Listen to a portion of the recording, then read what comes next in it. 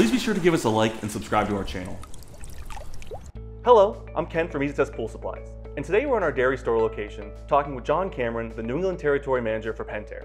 We're going to go over some of the new parts and some of the latest crazes in the industry.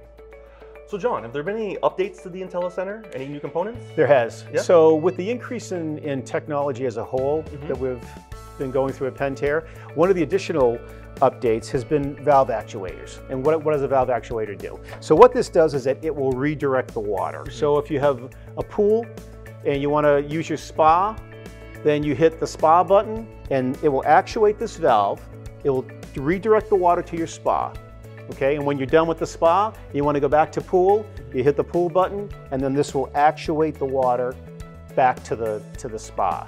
So, one of the things that with valve actuators is the ability to divert not all the water, but some of the water. So say you want 25% of the water to go to a waterfall or a water feature that you may have. So all you simply have to do is come here, and if you forget how to do it, there's a sticker right here that will give you the instructions on doing it. You lift up the lid, you put it into programming mode, and you hold the button down until the actuator diverts as much water as you need for that particular feature, and then you hit save, and you're all done. So easy. It's so easy. Roy is our latest addition to the New England team, and also Long Island, I guess you'd say, and Connecticut too. Automation specialist. So if you look at this valve, and let's say you have a situation where a homeowner wants to leave something in position A, and instead of going all the way to position B, they want to stop it here, for a trickle effect into the spot. But you've got two arrows. One sends the actuator this way, the yellow sends it this way. All you do, hold it down. When you get the flow that you want, you see the flow, is the hard part.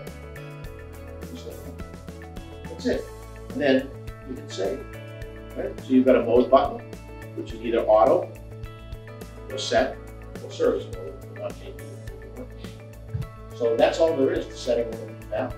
It's a great, great feature. I think the valves are probably $20-something more than the regular valve. Is that right? Yeah. Yeah. And again, the directions are right on top. Fits anybody's valves. 2-inch, 2.5, 3-inch, maybe even 4-inch, I don't really know. Yeah, so it's a great, great opportunity for you to utilize that valve at a low cost and never have to can actuators again. Thanks for watching.